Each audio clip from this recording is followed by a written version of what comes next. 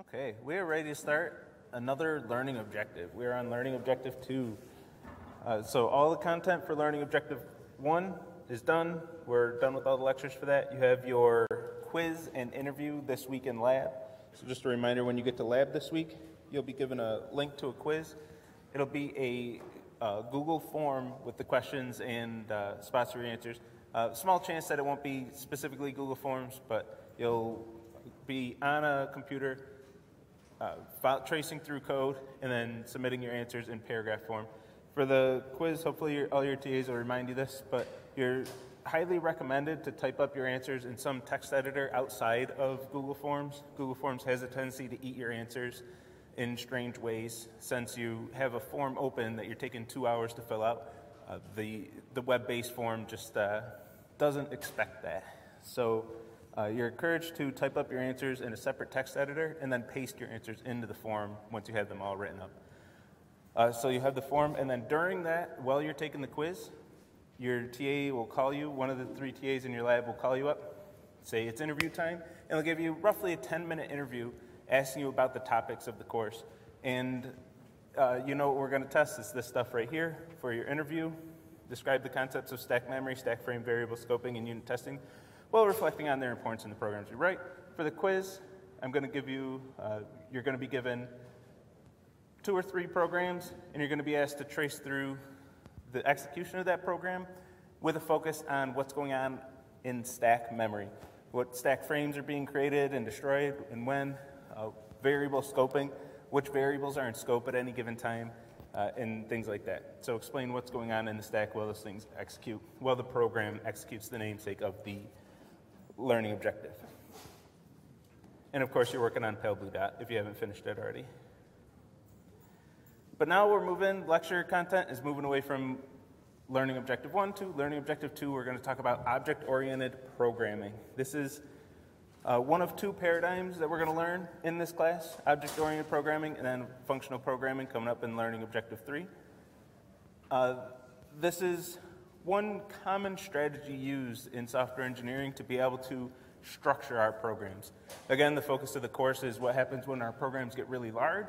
Well, object-oriented programming gives us a lot of ways to work with that code base when we do have a lot of code. We're going to spread out that code through multiple classes, as we're going to define today, and have a lot of ways to be able to reuse code that we write in multiple classes.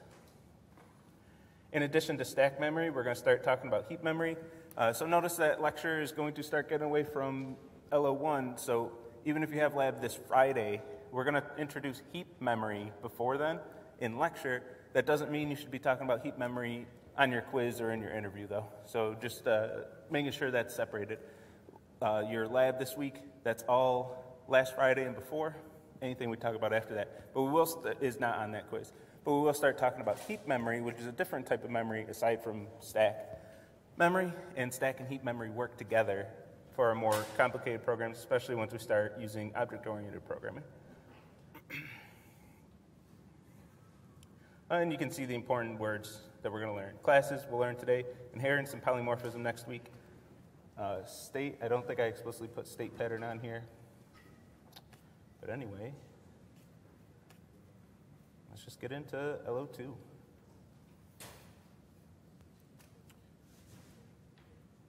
Oh, right. And project 2, I won't go through it. I won't take up lecture time on it, at least not today. But you can go through the next project. I posted it just like an hour ago, I think. But project 2 is up there. Take a look at the lecture tasks, get a feel for what's going on. There is a big step up in difficulty in this project from project 1. Of course, things are going to get a little more difficult. But the way I design my courses, I like that to be the only difficulty increase, the only significant one. Learning objectives 2, 3, and 4 should all be roughly the same difficulty. And even, I believe, learning objective 4 is a little bit easier than 2 and 3. But 1 is like an intro, a soft intro, and then 4 is like a soft outro. But the middle 2, these are tough. So if you're getting overwhelmed by project 2, don't be too discouraged. This is like peak difficulty. I don't believe in the linear increasing difficulty throughout a semester. I like for it to increase, level off, and then taper off at the end when all of your courses are kicking your ass. I like to back off a little bit at the end. So my difficulty curves are a little bit different in this class. So keep that in mind, especially lecture tasks 5 and 6 on this project are much more difficult than anything that comes before those in this class. So just be prepared for that. Manage your time accordingly. If you're knocking out lecture tasks 1 through 4 and you're feeling good and you're like, I'll wait till the deadline for 5 and 6, you're asking for trouble if you do that. So just a heads up on all that. But anyway, let's get into some content. I've talked long enough about announcements. Let's do some content.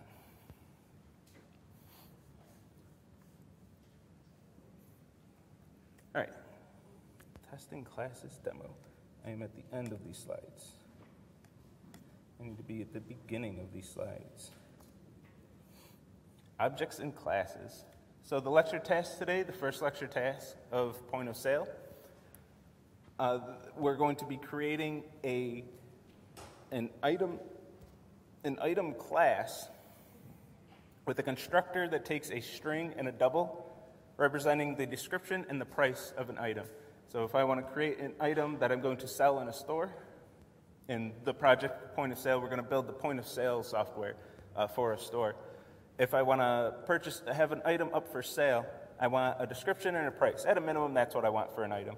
So these items are going to represent that. They're going to have methods, price, give me the price, description, give me the description, and scanned, which is going to simulate scanning that item, and then time scanned, which tells us how many times the scanned method has been called. So there's a lot of words in there that we don't know, so let's get today's lecture content in there. So we know what the hell a class, a constructor, and actually the rest of it we should know, but a class and a constructor are the big things that we need to know. So let's start with objects. We've written a few objects before. The entirety of Pale Blue Dot, that was one big object that you wrote. So let's recap and expand a little bit on what we know about objects before we can start talking about classes. Objects have two things: state and behavior. State, this is all the variables attached to that object. Any variable in an object is part of its state, and any of the functions, which once a function is part of an object, we call it a method, and so any of the methods define the behavior of that object. How does this object behave? What kind of things can it do? That's the behavior, which is the methods. So state and behavior, or variables and methods. These are the two parts of any object. We haven't really seen an object with state before, because we just haven't needed to yet. So here's an example of an object with state. If we have any variables that are outside of all of the methods, those become part of the object's state. Those variables are attached to that object. So this object has two variables that are part of its state, x and y. And we know that because they're defined outside of any of the methods. If they're defined inside a method, they're what we call a local variable. They'll go on the stack inside a stack frame. They'll be destroyed along with that stack frame. They won't be attached to that object inherently. If the variables are outside of any methods, they're attached to the object, and they'll live longer than the method calls in those stack frames. These are inherently part of that object for the lifetime of that object. Whenever we want to access a state variable, we can use the keyword this,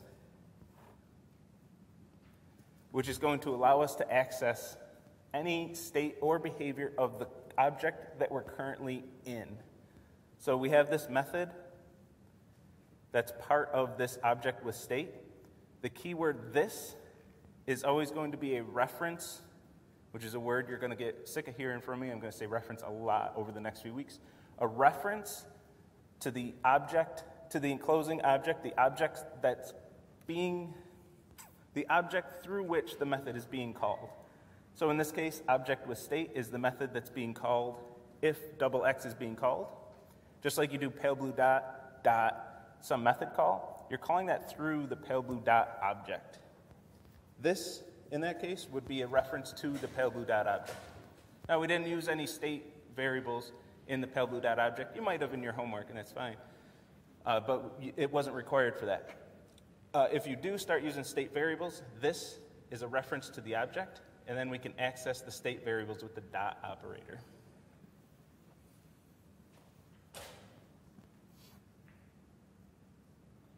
Quick reminder on variables. I've said this a few times, so I'll gloss over this quick. But if we use var to declare a variable that is a variable, it can change its value. Val is like declaring a const in JavaScript. That variable cannot change. It is a value. It just stores one single value for its entire lifetime. And we're going to see a third thing when we start talking about constructors. This is why I want to remind you of that. These variables that are part of the state of the object, they go by many, many names. Instance variables, member variables, fields, state variables. All those can be used interchangeably. You'll hear probably all of those and more throughout your entire career. In this class, I'm going to stick with calling them state variables. I think that's the most descriptive name for them. They define the state of the object. Why not call them state variables? So I'll be calling them state variables in this course. If you see me outside of this course, you see me in another class, I tend to call them fields just because that's what they were introduced to me as, and it just stuck with me. So if I'm introducing them to you, I want to call them state variables because I think that's much more descriptive of what they actually are. Fields doesn't mean anything to me. It's just a word that I had to learn and memorize, and now it's stuck in my brain. But fields, I like to call them, or instance variables sometimes. But state variables, I'm trying to force my brain to always call them state variables, even outside of this class. State variables is much more descriptive of what they are. They define the state of the object, state variable. And if we want to use these variables or methods or anything with this object, we can use them anywhere in our code where we have access to the object. In Scala, this is any class where we have an import statement. We would say import object with state, or we create another class or object in the same package as that. Any objects or classes in the same package of each other are implicitly imported. You don't have to import them. But like in our testing, we have a test package. At the top in pale blue dot, we have to say import pale blue dot, closest city, and call that method that way. So this is how we access the behavior in pale blue dot. We can call those methods. We can also access the state variables. If we have any state variables attached to that object, we do the same thing to access the variables. Use this dot operator and access the state and behavior of that object. In this case, we're going to call double X. When the object was created, which happens right at the import, right at the start of main, right at the start of our program, X was 10. When we call double X, this is a method that doesn't return anything. This is something we're going to see a lot through object-oriented programming. This is a method that doesn't return anything. It returns unit. It doesn't even take any parameters. It seems like a really silly method to write. But what it does is multiplies the current value of the state variable X by 2. So it's going to change the value of this state variable to 20 in this case. And then when we print object with state.x, it's going to print 20 because we called double X. This is what we call a method with side effects. We called this method specifically for its side effects, which is something that happens, some change of state that has nothing to do with the return value of the method. These can be controversial. When we get to functional programming, I'll start saying how bad side effects are and how they're the worst thing ever. In object-oriented programming, we kind of live and die by side effects. But this is something we're going to see all throughout Learning Objective 2, is side effects, methods with side effects. A method that changes the state of the object on which it was called. That's this object with state. We're changing the state of this object through this method call that has a side effect that changes the value of its state variable named X.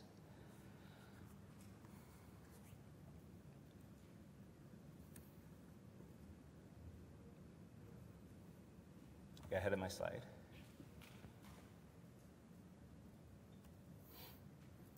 Every value in Scala is an object. Everything we work with in Scala is an object. Everything. Everything in Scala. If you're coming from Java, you have primitives and objects. Scala, everything's an object. There's no such thing as a primitive. If you're coming from any other language, you probably haven't really thought about this much. I say Java specifically because Java is a very object-oriented language. The language revolves around object orientation, but it still has primitives. In Scala, it says, nope, everything is an object, absolutely everything. The implication of this is no matter what you have, any value, any variable, anything you have in Scala, is an object, which means you have the dot operator, which can access the state and behavior of anything in your program. If you type the number 5 on your keyboard, you have a literal int 5. You can put dot right after that and access its state and behavior, because it's an object. Everything's an object. You can access the state and behavior of all these. We've done this a lot with the string class. We've been working with the string class. You've been working with it in Pale Blue Dot. You can do string.split. String, whatever string you have, is an object with a certain character, sequence of characters. And you have behavior. The state is the sequence of characters for that string. And then the behavior is all the methods that we can call on it. If we do string.split, the behavior of that method is going to depend on the state of the string, which is what actual characters it represents. And then you're going to get some return object, which is an array of strings, which you can then call more methods on.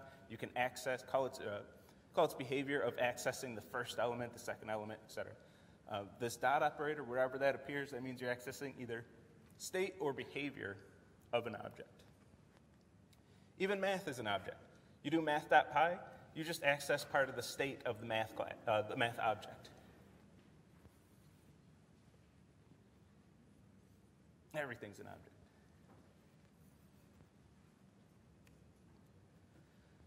So let's talk about classes. Everything's an object, keep that in mind, but we're going to talk about classes. Should wonder, why the hell do we need to know about classes if everything's an object? So classes are what we're going to use to create multiple objects. Classes are like little object factories or object templates that we use to create as many objects as we want based on that template. So we don't work with classes directly, but we use classes to create objects. And since everything's an object, that's what we want to work with. Classes themselves are even objects. It's kind of weird the way Scala works, but a class definition is stored in an object, which is used to create more objects. It gets strange once you dig deep enough. But classes are templates that are used to create new objects of the same type. So whenever we write a class, which we're going to do soon, we're creating a new type in Scala. Just like string is a type, int is a type, double is a type. When we write a class, we're creating our own type. Once we have our own type defined through the class, we're going to create objects of that type and then access and modify that object's state and behavior by using the dot operator, calling its methods, accessing its state, and doing all the cool programming things that we want to do with them. So let's create a player class. We're going to have a class that represents a player, like in a game, on a 2D grid. The player is going to have an XY location, some maximum number of hit points that doesn't change, so we're thinking val for that, and some current hit points, which is the current number of hit points the player has after getting hit, drinking health potions, whatever the player is doing in this game, and some behavior which is going to allow the player to damage other players. So we want to get just a little bit of functionality in this thing, in this game. I'm going to throw all the code at you right here. Hey, we're done. So here's a player class with that specified functionality. So let's break this thing down, go through this piece by piece, and take a look at our first class here. We're going to look through the entire class, and then after this, I still haven't showed you how to create objects using this class. We're going to look at that after we go through this definition. So let's take a look at this. The first thing we notice is that we have several state variables. We have 4 state variables. We see 4 vals and vars that are outside of all the methods. The top ones there, the first 3, x location, y location, and max hit point, 5. I can't count. X location, y location, and max hit points are defined in a different spot. We're going to talk about that in a second. It's called the constructor. But we can see that we have 5 variables that are all going to become state variables of any object of type player. And you can see the vocab starting to build up too here. We got a bit of vocab here. So we have 5 state variables that a player is going to have. The x location on the grid, the y location on the grid. We're going to define those as doubles, so we don't have to be exactly in the center of a tile. We can be like between tiles. Max hit points, which is a val, not going to change. Current HP, which we initialize to the max hit points. And damage dealt, this is going to be like the strength of our attack. Again, a veil, we're going to assume no power-ups here. And then we have all the methods. This is all the behavior of an object of type player. The player can take damage, take some int that's going to access the object's HP state variable and decrement it by the amount of damage that was taken. So if you want to damage a player in your game, you'll call that player's take damage method with an int of how much damage they should be taking.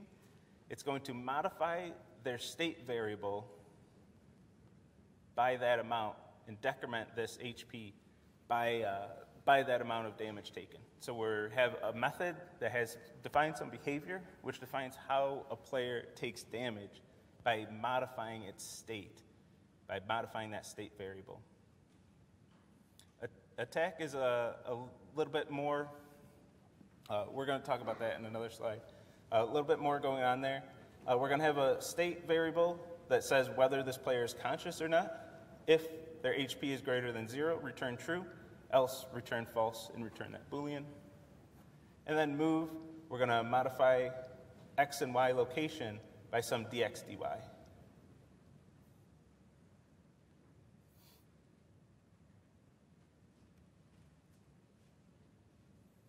right. So let's do another pass through that. That was our quick pass. Let's do another pass through this and take a look at this code right at the top here. This player, we're going to define a class named player. And then I have parentheses and what looks like a parameter list, and it is in fact a parameter list. This is going to define a method, a very special method that we call the constructor of the class. So whenever we're going to create a new object of type player using this class, which is a template to create objects, whenever we create an object of type player, we're going to have to give it 3 arguments: the X location, the Y location, and the max hit points. So we're calling this method, which is going to create 3 state variables and give them initial values. Anything in the constructor, any values or variables in the constructor are automatically state variables. So if you're coming from pretty much any other language, I don't know, I'm sure there's other languages that do this, but I don't know of any off the top of my head, where anything in the constructor automatically becomes a state variable. So these are all variables that are part of objects of this type. If you don't know classes in any other languages, just ignore that I just said that, and for you, you're just going to feel like this is the normal way. Anything in the constructor is going to become a state variable. So to create an object of type player, we have to give it these 3 and call this constructor method with these 3 arguments, values for these 3 parameters. If we use val, the values can't change. Premises would come back. If we use var, the values can change, but there's actually a third option, specifically when we're talking about constructor parameters. If we don't use val or var, it's the same as using val, except that those values cannot be accessed from outside of the class. So if we don't use val or var, we can't use those values outside of the class. We can only use them inside the state and behavior of the class, anywhere inside these braces. And we can't access that value anywhere else, anywhere outside of this class. There's one really important place where you're going to want to access values and variables outside of your class, and that's in your unit testing, among other places. But especially in your unit testing, you're going to want to access those in some cases. So if you don't use val or var, and you're wondering why you can't access your values, it's because you have to have either val or var in your constructor to be able to have them visible outside of your class. Then we're going to use this keyword that's a reference to the calling object. Whichever method that object was called from, this is going to be a reference to that object. We don't know what references are yet. There's just a lot of stuff that comes all at once with classes. That's going to have to wait till Wednesday. But this is going to be a reference where we can access the state and behavior of that object through the keyword this. And finally, let's get to our last piece, this attack method. There's a little bit more going on here. So once we have a class declared, once we define a class, what we've done is actually created a brand new type, some type that did not come with Scala. We define that type through this constructor state and behavior. We defined a type named player, and now we can use that type anywhere in our code where we can use any other type. So if we want a method that takes an object of that type, like we're doing right here, we're well within our right to do that. If we want a method that returns an object of type player, we can do that too. If we want a value or variable of type player, well, we can do that too. We can use player, now that we have this class defined. We can use player anywhere that we could use something like int. You want a list of players? Go for it. You have a brand new type that you defined, that you declared, that you decided what it does, how it behaves, and what its state is, and how its state changes. And you can use that anywhere in your code. So this attack method, we actually have a parameter of type player. So this is going to be called from a player object, and it's actually going to take a reference to, presumably, a different player object that it's attacking. So if we want to attack another player, we're going to take a reference to the other player. We're going to call that player's take damage method and deal them damage based on how much damage we can deal.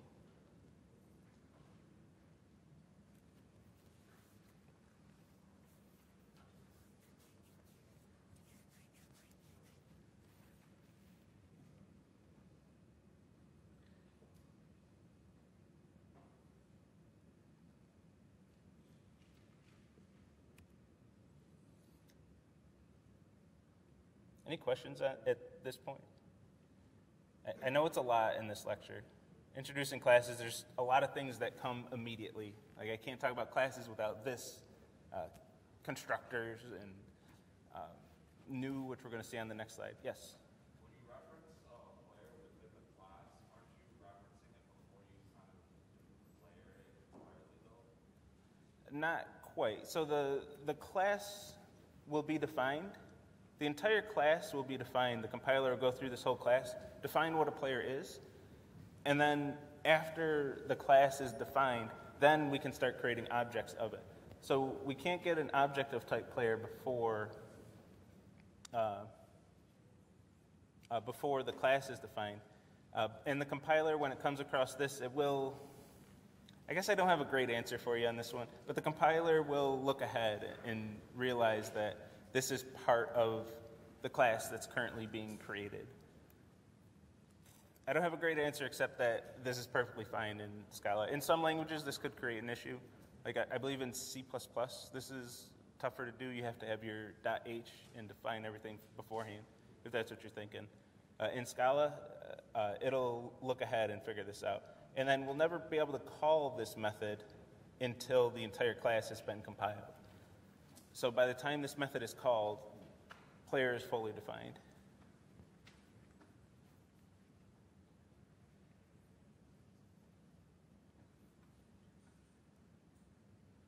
All right, let's see how to use this class. Now that we have that class defined, let's see how to use this class to define, to create new objects.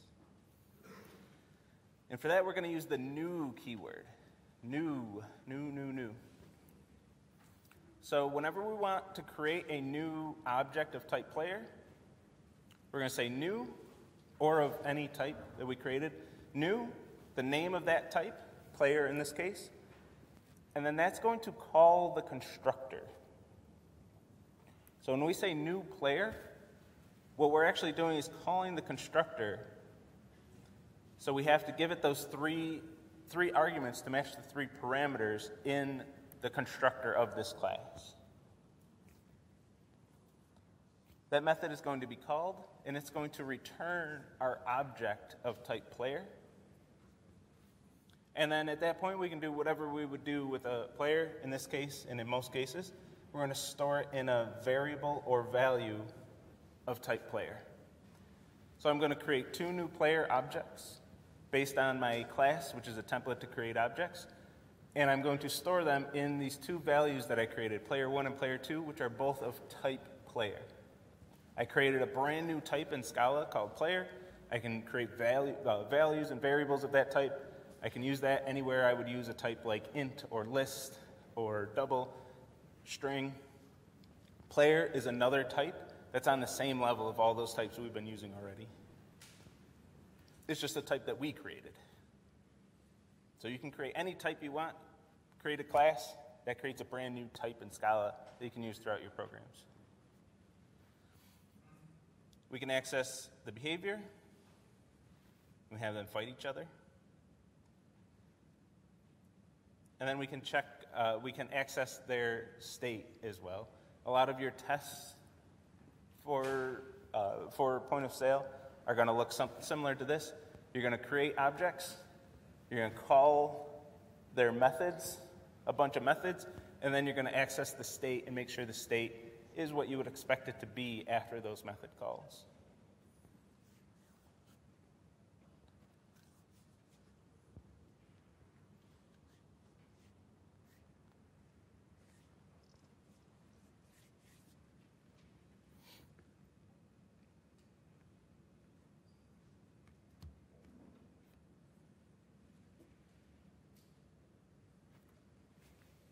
Whenever we create an object, those 5 state variables, whenever we create an object, each object has its own copy of all 5 of those state variables. So I have player 1 and player 2 here. They are completely independent of each other. They have their own set of 5 state variables. Any changes made to player 1 isn't going to affect player 2 in this case, the way we're doing things here. Of course, when we attack, player 2 is attacking player 1, then something that player 2 is doing is affecting player 1, but it's changing player 1's HP. Player 2's HP is still going to be 10. It's still its maximum HP. Player 1's HP is certainly going to be 2 after all that, because all players have damage dealing capability of 4, or an attack power of 4.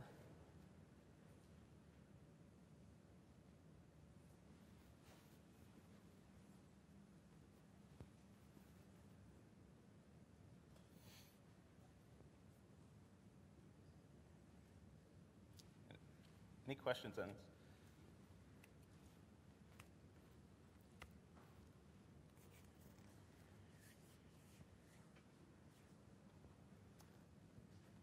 And this is the foundation of course, object-oriented programming. Objects are the foundation. Classes are what we use to create those objects. This is really the foundation of this learning objective. So I want to take pauses here and go pretty slow through these slides, because there's a lot of content here. There's a lot of new concepts. Objects and classes are really, when you see them for the first time, it's like a whole different way of thinking. So if you have questions, I would love to hear them. And again, I have the Discord channel open if you have questions to put in there, if you don't want to raise your hand. Yes?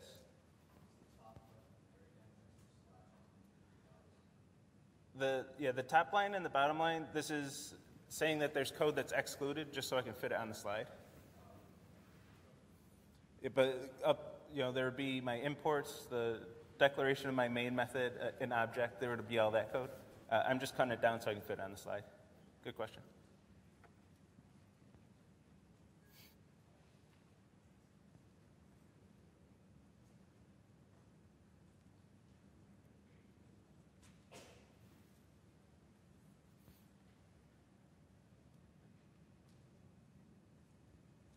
Ooh, good question.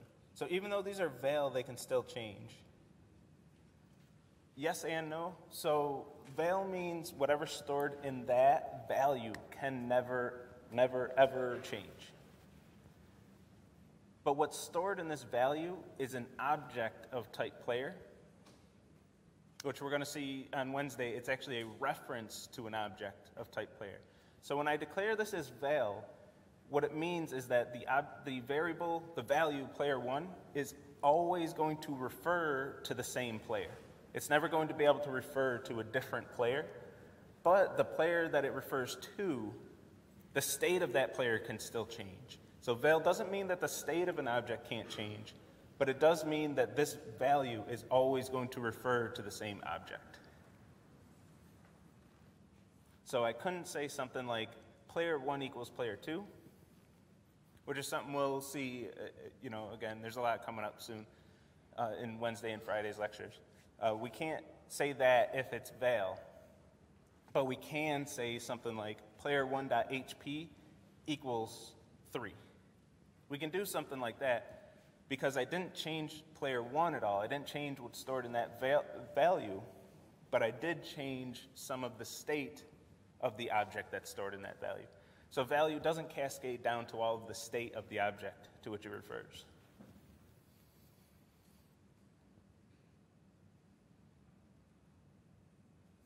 All right, classes, we've seen tons of classes: int, double, boolean, list, array, map. These are all classes. String, I could add to that list. These are all classes, and we've created objects of these types many times before. If we just did list of 2, 3, 4, we've done this in a lecture slide before. We're creating a new list and calling its constructor, I'll put it in quotes, constructor with the values 2, 3, and 4, which gives us a list with those values 2, 3, and 4. Now the syntax is a little bit different here than the classes that we'll write. Most classes that are built into Scala, we don't use the keyword new. But rest assured, we are doing the same thing. We are creating a new object of type list here and calling a constructor. It's just set up in a different way where we don't use the keyword new. But we're doing the same thing here. We're creating a new object of type list. We're storing it in a variable of type list, and then working with that variable, accessing its state and behavior, calling its methods, doing whatever we want to do with this list. We don't access any of the state of a list directly, but we do call methods that access its state for us and then returns values. Like dot apply of 0 or dot apply of 1 or dot head. These are all methods that are looking at the state, grabbing some information from the state, and then sending it back to us. Just typing a string, if we say string var s of type string equals, in quotes, hello or something, some string, that's a special way of creating a new object of type string. But we have some special syntax where we give it the string literal, or if we're creating an int and we say 5, we're still creating a new object of type int. There's just a little extra syntax there. But we are doing the same thing as we do when we say new player. So we've done this a lot. You've been exposed to this quite a bit, creating objects based on classes. This is the first time it's just being made very explicit, where you're creating your own classes and creating objects of your own types.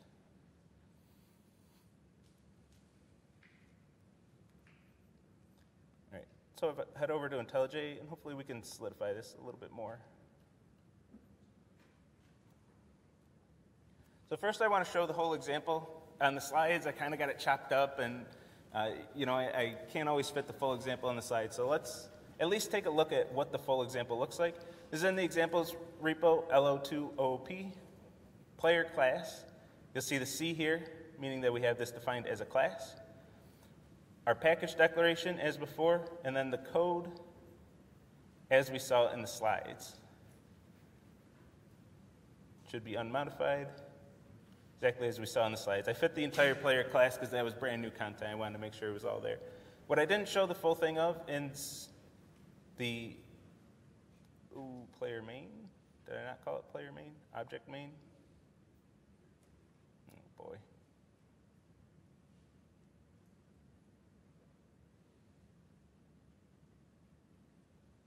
Oh, I created a test class. So I created a test suite to test my player. So I have my import. I created a brand new type, whether it's an object or a class. We import it. You've seen this in your pale blue dot testing. You import pale blue dot at the top. Import pbd.paleblue.dot. Same thing here. I need to import my player class if I want to work with it. Got my comparing. Never use equal equal to compare two doubles. And then to get into my testing, I'm going to create a new player with an X location, a Y location, and hit points. So I'm going to create the initial values for these state variables. Where's their initial spawn location? This player is going to spawn at the origin, 0, 0. And what's their maximum hit points, which is never going to change, which is 10 in this case. Then I'm going to create another player. They're at a different location in the map at 7, -4, but they also have 10 hit points. And then I can call a method. I can define and call methods that take player as a type. So print player location is one of those methods that I'm going to define. Takes a player as a parameter, returns nothing. All I'm doing is using this to print things to the screen just to help me see what's going on and to get an example of a method that takes a player that isn't too convoluted and then prints the player's location to the screen with a little extra text to show me what's going on with this. I also have, so I don't have to scroll back up here, check player location. This is something I recommend as your testing gets more complicated, is writing helper methods in your test suite. So the first one is, I guess, a helper method, but it doesn't really help much with testing. But this one's going to help with testing. I'm going to take a player, my expected X and my expected Y. This is a method that's going to test whether the player is at the location that I expect them to be at. So I expect them to be at XY. I'm going to give the player and my expected XY, and then assert using my compare doubles. Make sure the player, I'm going to access its state. Make sure the player's X location is close enough to that expected X. Make sure the Y location is close enough to the expected Y. Then my compare doubles is, of course, what we've seen before, comparing with epsilon using a helper method so I don't have to have this compare with epsilon all over my code. Now when I write my test cases, I can be a bit more focused. I can call check player location. I'm going to move these players around and check their locations. It's doubles, so I have to use epsilon and all that stuff, all this, but I created those two methods, and I'm just going to keep calling those methods to really clean up my test cases. Check player location, player 1, I expect them to be at 0, 0, so player 1, 0, 0. Check the location, and then my asserts are going to be in that check player location method that we just saw. It's going to make sure that we're close enough to 0, 0 within truncation errors. I expect player 2 to be at 7, -4. Nobody's moved yet. Then I'm going to move player 2 and check to make sure that they're in that updated location. I'm going to call player 2's attack method, attack player 1 twice. Make sure player 1's, we saw this in the slides, make sure player 1 has 2 HP and is conscious. Deal the finishing blow and make sure that they are not conscious anymore. And end my test. So let's run this. So I'm accessing the behavior, I'm calling the methods, and then checking the state. Make sure the state is what I expect it to be after those method calls. Oh yeah, it passes, so we don't really get much feedback.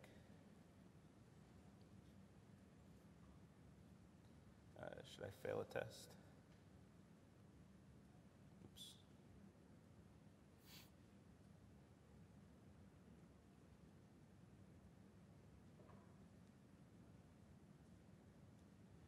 So here's my print player location method, and my test failed right away. So I printed the player locations. That's what we see up here. And my next test before anything else was printed out failed in that case. But I did get some useful feedback. Once my test fails, I want whatever feedback I can get. So I printed some stuff to the screen to help me out.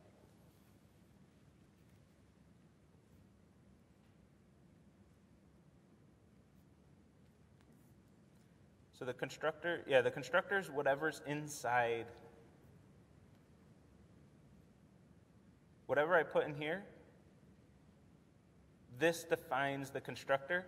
The constructor is going to do two things: set these initial values, and two, create these state variables. We're going to have these 3 state variables. So inside our testing, even though it kind of looks like we're never declaring X location, Y location, max HP, inside our testing, we can still access these state variables because the constructor declares those as state variables.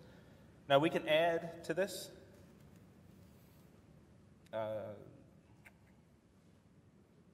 name. We can add a name here.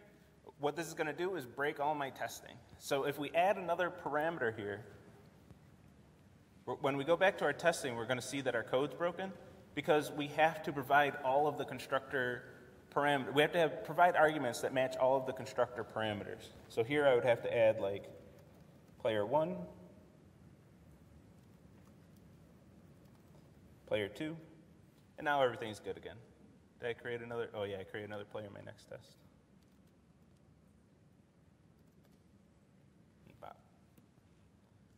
So if we change the constructor, we have to have arguments to match. Whenever we say new player, we have to provide values for all of the constructor parameters.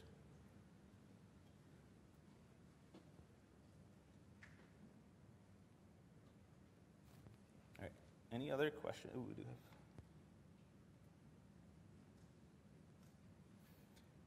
have. So you can't put any extra code inside the constructor besides creating new variables, but we can put code, any code outside of all the methods will run after the constructor is called. So if once all the parameters are set from the constructor call, these 2 lines of code are going to execute. So you notice my HP here, I'm setting it equal to this.max hit points. That's effectively code that ran in my constructor. It's a little bit different in Scala, but it's effectively code that's running inside my constructor. So any initialization code that you want to run, put it outside of all of your methods, and that code will run whenever an object is created. In fact, we can hit this with the debugger. I'm going to set a breakpoint right here, go into debug.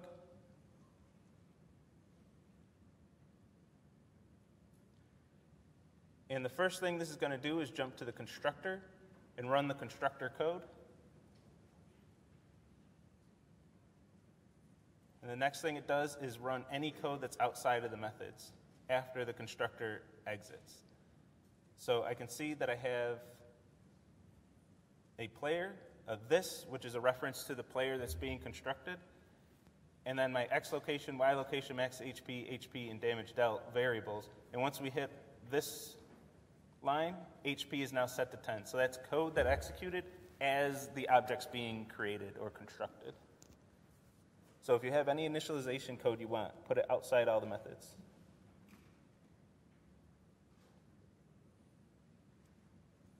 Can a constructor be overloaded to allow different parameter lists? Not. So it's a little bit more advanced. We can have default parameters like this, and then I can go back to my tests and remove my names. But we can't have proper overloading of the methods. That's where we would use what's called a helper object with apply methods. That's actually what the list class is doing. That's why we don't need the keyword new. But that's not something we're going to touch in this class. With that, I'll see everyone Wednesday. We'll see more examples of this.